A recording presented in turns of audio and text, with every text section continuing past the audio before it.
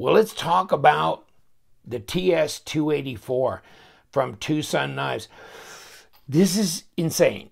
Okay, this is a crazy knife, and when I first saw this design out there by my buddy Wong, and I like his knives, I do, I like his designs, but when I first looked at this, I go, that is stupid as crap, okay? You got a pocket clip. I mean, once I figured out that's what it was, pocket, it's not a subframe lock or some weird, it's a pocket clip on both sides. Hello? What the hell? Who does that? Nobody does that. Nobody does that. But he did it. I don't know how he convinced the owner of TwoSun to do it, but he did it. And it's an interesting knife. And you know what? I passed on it. I did. I passed on it. Unfortunately, have you ever passed on a knife and then later you got it in your hands for some reason, and then you go, what was I thinking? What was I thinking? First of all, this is a big knife, so I like big knives, and this is a good size knife. Second of all, it ticks a lot of boxes. It has an interesting style to it, and it's a front flipper, by the way, and it's really pretty easy to front flip. Look at this big old choil up here. Now, you only got about 1.5 inches of blade cutting length, but it's get over here. Come here. Okay. And this is 14C28N steel. Oh, baby, is she sharp too, you know? At least that's what I wrote on the bottom. No, I didn't write that. The guy I got it from did. But he goes, sometimes I screw up and I put bids in on eBay, and then I end up forgetting to cancel the bid on the other one when I get the first one, and so I end up with two. So thank you for doing that, because I never got in on it and whatever. But I got this from him, and I paid him 85 bucks, and I'll tell you what, I'm happy. 85 bucks all day long into tomorrow for sure, as far as I'm concerned. That's definitely worth 85 bucks. This is titanium, 14C28N blade. It's kind of a light stone washy, isn't it? You know? But wow, just interesting. Look at the lockup on here. By the way, we'll disassemble this. Look at that. What's that, 25 to 30? Now, this is a thick dog. It is. I mean, just look at kind of the blade. Maybe that might turn you off, because I mean, if you kind of look at it, that blade proportion to the overall thickness of the knife is kind of odd. And hold on, let me throw this on without hitting the pocket clip. Let me get north of that at least. Right here. Okay. Yeah, 16.1, 0.63. That's thick as a brick.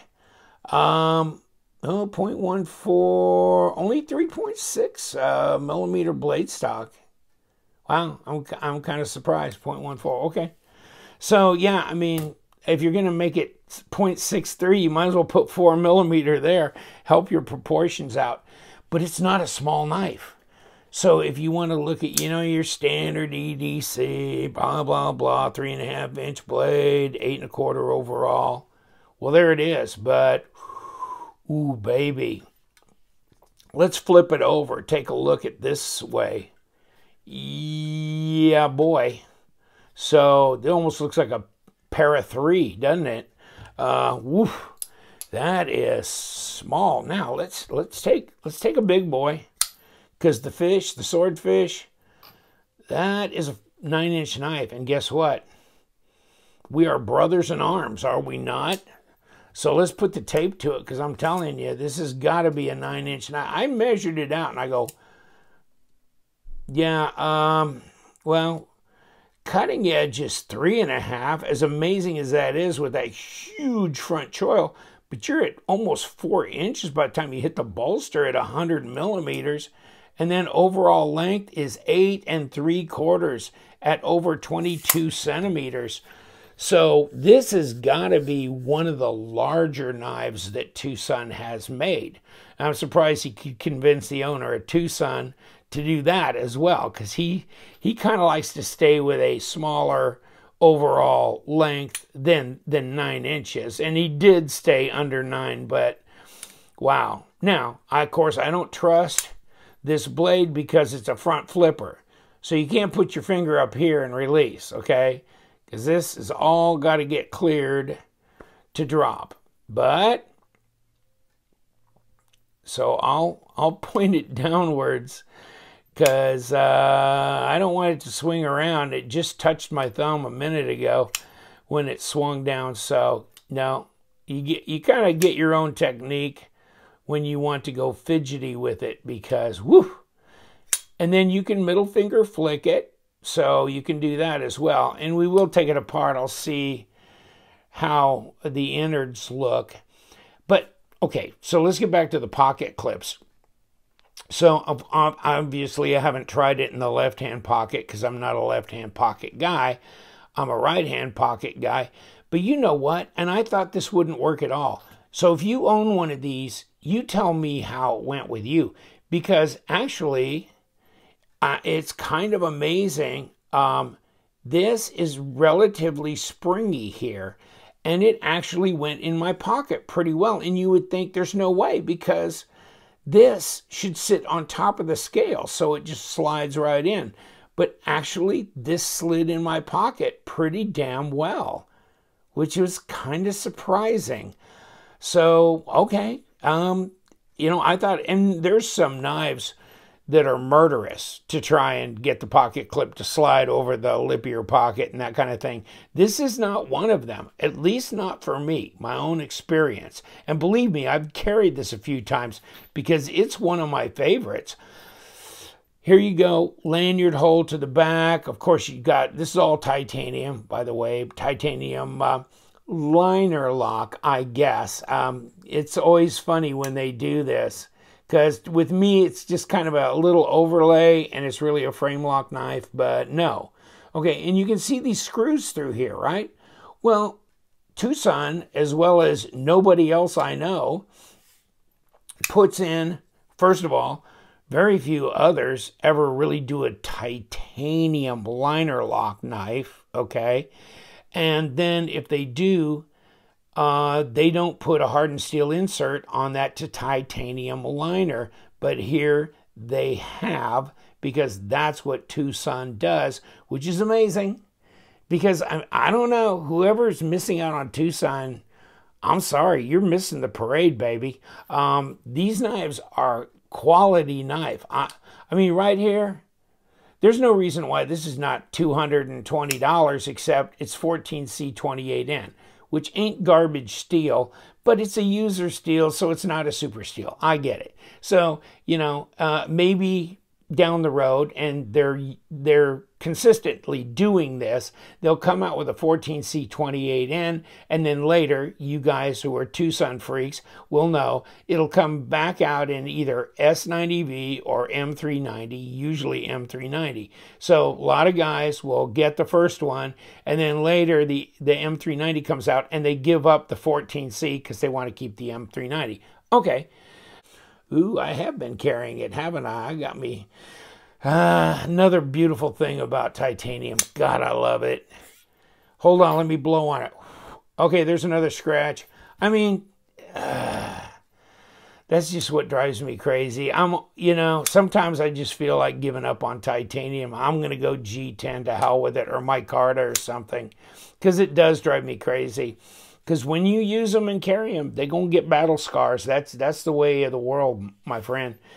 But, you know, G10 knives, or, and this is that silkworm, giant silkworm from Harns, or, you know, this is, of course, the Keen Natter, but this is micarta. See? No. That's not going to scratch up real easy. Not that that can't ever get scarred or marred, but not as easy. So, yeah, that's the thing. I know. But when they're brand new, they look good, don't they? I like the color on it. I'm happy with everything. Oh God, hold on. Why didn't I get the scales over here? Oh, she a heavy duty. She's a heavy duty. Ooh, 6.14. Okay. I'm kind of surprised it's not heavier than that, to tell you the truth. 174 grams. Yeah, I mean, it feels, how do we say this nicely, substantial in the hand. Yeah, it definitely feels all of that all day long. Now let me check this. Hold on. Number 8. Number 8. I don't know. No, that's a number 6. Number 8. Okay. So number 8's all the way through. There's even some titanium knife people getting big money for their knives have still stayed with number 6 body screws. And as far as I'm concerned, that's BS. They ought to all be number 8s. It really saves you a lot of grief when it comes to, especially if they lock those damn screws down too hard. That's insane. Ergos. Ergos are fine here. There's plenty of room for hands. There's plenty of room for hands. And especially you want to move forward here, you got the whole back 40 open. I mean, that's just incredible. And, you know, you can get with that tip, and you got a big old tall flat grind, piercing, slicing, especially slicing, looks great. And you got nice working finish on there. I mean, that stone wash and stuff. So I like that as well. And the cutaway's nice because you can finger flick it open. Then you got the jimping here and kind of a thumb ramp thing. And it's aggressive enough. You know, you can definitely feel that. It's going to grab at your skin layers there. And nice machining, just a lot of things going on here with the machining on these scales. Not contoured necessarily. They're flat up here, but wow, done well. And then it kind of buried this pivot, so it will be interesting disassembling this and see what comes apart and what opens up when we take this outer titanium scale off. But yeah, it's thick in the hand, but you know what? Oh, you got a handful, but it feels comfortable. Reverse grip. Oh, it feels good too. And where's my balance point? Ooh, I got to back it up. Yeah, because the handle's heavy. The blade's not that heavy. And there you go. There's your balance. You know, because of this is right. This favors the right hand. When you have a lock bar, okay, so that's oriented for right-handers. But the pocket clip's ambidextrous. The flipper, ambidextrous. So you're good with that. It's reasonably ambidextrous, this knife is. Backspacer's not anything fancy, but it's there and it helps complete the look of the knife. And check this out. The pin, wow, it's way back there, isn't it? Whew, baby. And does that work both ways? I guess it does. Can't feel the blade through here. Design flow's nice. I mean, you got to excuse this. It's intentional, so it can be a front flipper. Blade to handle length. I can't touch the tip, but so it's all in there though. Huh?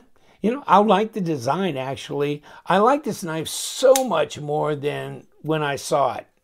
Especially, I saw it first on Wong's Instagram. And I'll give you all that TwoSun stuff. You know, the online sellers on eBay. There's 2 of them, TwoSun Knives, and then DWin99. Those are the 2 main guys. There's a guy selling on Amazon that I think is an authorized guy. And then the TwoSun store on AliExpress, where you can pick them up once they've kind of exited the eBay scene. All is not lost. So, you know, keep vigilant on that. And White Mountain Knives carries them as well. So always check there, because you can use LTK as a discount code for 10% off. So don't forget that. You get it on Amazon, no 10% off. You're going to pay taxes and you're going to pay shipping, possibly, unless you're a Prime member or something like that. So think about it. All adds up, doesn't it? Yikes. But that's a hell of a knife right there, and it is a handful, but I like it. I like the feel of it. I've really grown fond of this, so I'm keeping this one. I'm going to put it in my TwoSun keeper drawer. I'm going to have to do a TwoSun keeper video showing you my keepers. I better get a bigger damn table, though, that's for sure. And that's going to be a hell of a long video. It might have to be part one. It might have to be a mini-series or something. Ah, damn it. When you get the fever, the TwoSun fever, you know, you're doing the TwoSun two-step. But this one, yeah, this is just so fascinating that he did this from this design standpoint, that he thought about doing this, and you go, you've lost your mind, but somehow it worked. Somehow it's worked. I never said anything about detent, really. I find it very appropriate, and I think most of the TwoSun knives, I find the detent approach pretty appropriate, because on this one, it's a front flipper, so you do not want a real stiff detent on it, and especially if you want to do middle finger flip. Let me see. Hold on. Swing out. Ooh, she tried to bite. You a vicious little thing, aren't you? Okay, that was easy to snap. I bet I could snap it this way. Hold on. Yeah, okay. So it's probably about a 4.0. A lot of the flippers are 4.5 to 5.2. This one's a little softer than that, but it needs to be so it can keep that kind of easy to flip open. And I think you saw me kind of bounce it off the stop. Now, of course, now I didn't. But, you know, yeah, so it's a fairly light detent, but, you know, ain't going to just come open. Yeah, you got to give it some shot. So, yeah, I like it. I think it's where it needs to be. Well, I ain't coming at the pivot from the front, so let's do it from the back. And very minimalized look there, isn't it? But it's such an interesting design. I'm interested in seeing what this thing's all about.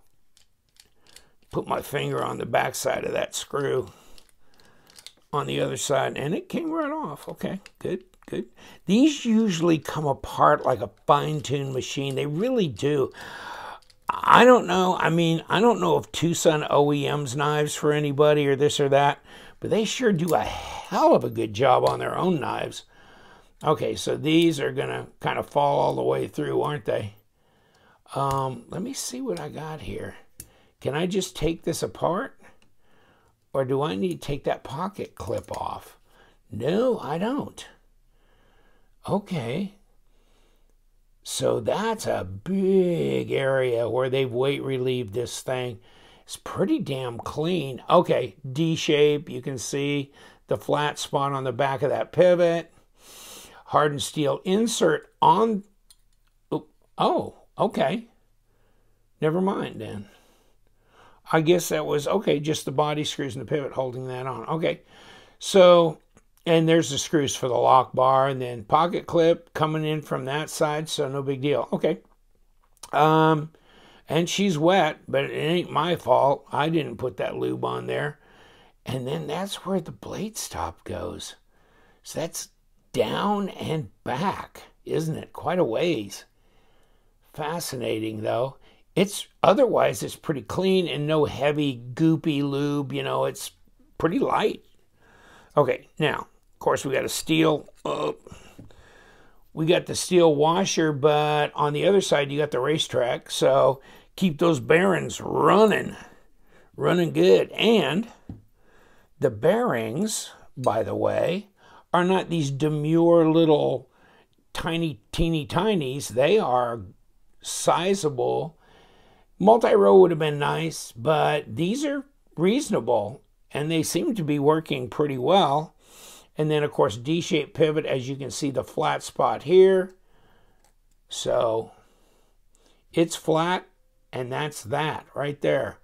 So as it reaches across to the other side, it fits into the flat area there, keeps everything from turning, more bearings, and a steel washer, which, if it's difficult to take it out, just use a magnet, just like that.